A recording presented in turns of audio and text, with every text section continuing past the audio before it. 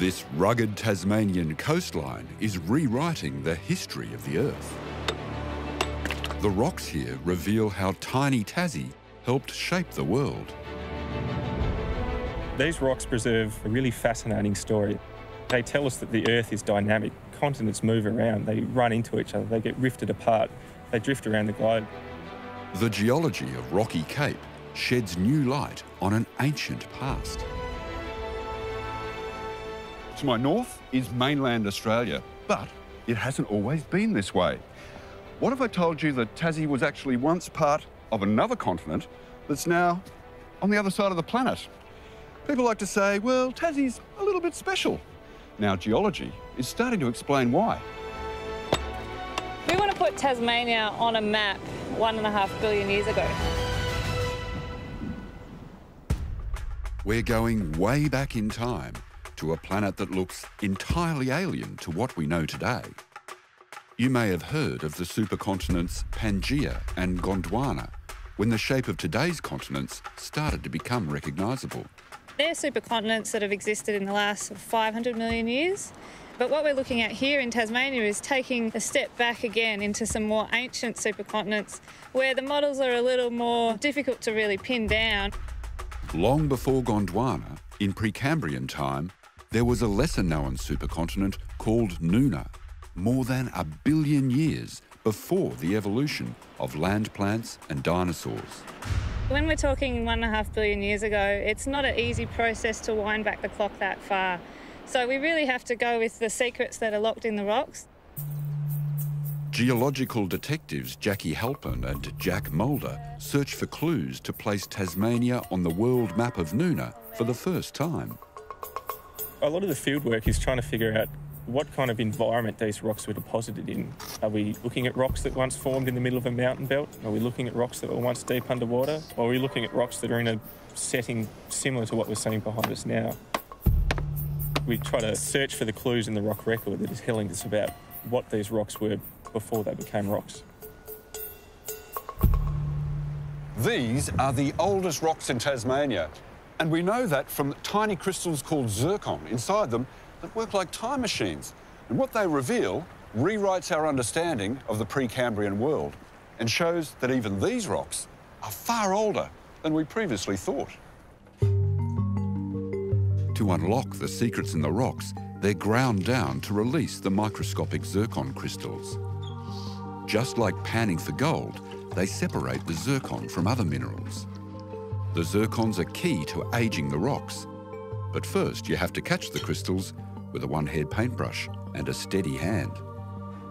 It takes a bit of coordination. It's very easy to flick them off, and everything under the microscope is in reverse. So left is right and right is left. So that takes a bit of practice. And then, of course, we can't drop them in between. So I don't want to sneeze. Then things get more high-tech. A cathode luminescence microscope reveals layers inside the zircon grains, which indicate when they became part of the sedimentary rock. We can have up to billions of years history within just a single grain. So potentially this grain might record several different ages, and we need to be mindful of that when we're using the laser to date these samples. Zapping the zircon with a laser reveals what it's made of, including radioactive trace elements. Uranium is a very radioactive element, so it will decay to lead at a constant rate. So we know the rate at which uranium decays to lead. So if we can measure the amount of lead isotopes and uranium isotopes in these zircon crystals, we can figure out how old they are and hence how old our rock is.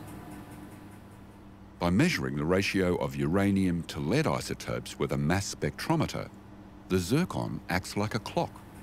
The laser's basically destroying our zircon here, so it's very high-powered, very hot laser, and it's vaporising the zircon, turning into a gas. And the material that gets vaporised out of this hole that's forming gets passed into our mass spectrometer behind me, and then we can measure different elements within that zircon to get the age and geochemical information we need. And the answer takes them even further back in time than they expected. These rocks are about 1.5 billion years old, so that's about 500 million years older than we thought they were before. The lab data about the age and the source of the rocks is correlated with what we see in the outcrops. For a sedimentary rock, these layers seem to be going all over the place. Yeah, in this bed here, you can see the individual layers are dipping towards me, and then we go into some more horizontal flat beds, and then in the bed above it's covered in lichen. We can see that the individual layers are actually tilted in the other direction. So what does that tell you about what was going on at the time? So the bed down here that's tilted towards me, the water is flowing in this direction towards me, whereas the bed above, the water's actually flowing in the other direction. So we can use that information to decide which direction the sediment is being brought in from. Putting together all the pieces of the puzzle and comparing their zircons with elsewhere, they found a close match for the origin of these rocks. And it's not from Australia, where you might expect. What we were able to show is that the sediments look like they're being derived mainly from East Antarctica and also from North America. It's a startling discovery that means Tasmania started out as a microcontinent in its own right. It's old enough to be part of the ancient supercontinent called Nuna, when what's now Antarctica and Australia was in the northern hemisphere. It comes down to a very interesting question is, how far back can you call Tasmania as we know it now? So basically we think it started life as a thick pile of sand sandwiched between two much larger continents. The further back in time we go, the less certain we can be about Earth's history. But they have a theory of what the Nuna world map looked like and where Tasmania was in relation to Australia at the time. Here we are on a sunny day 1.5 billion years ago, and this is the supercontinent Nuna, and we'll chuck Tasmania right up here, right near the North Pole. So here we've got something resembling modern-day North America from about Arizona up to Alaska. Part of East Antarctica here, so the modern Transantarctic mountains run down here. South Australia, Northern Australia, Western Australia. So at the time, Australia was partly fragmented. From about 1400 million years ago, the plates started to rift apart. So we had a plate boundary forming down through here. And as the continents start to rift apart, this is when the sea makes its way up here, and we have deposition of a marine basin with our sedimentary rocks forming here. Which are the rocks you're studying here right now? That's right. So as the continent split apart and the plates moved, part of Tasmania would be found over here in Arizona, and part would be left with Antarctica here.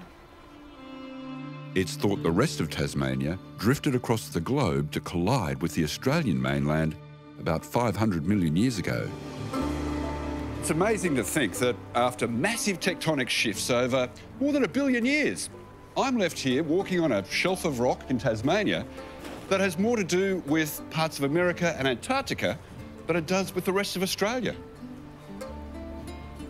North America and Antarctica are big players, so being able to piece and pinpoint those continents together right back to the very start of time, just by looking at this tiny little fragment in Tasmania, is pretty exciting. Understanding that our continent is dynamic and the continents move, that there's a plate tectonic engine ticking away, and it always has been. So understanding what drives that and the sort of cycles on a multi-million year scale is just something fundamental about the Earth. And as the dance of the continents continues, who knows what the Earth will look like in another 1 billion years?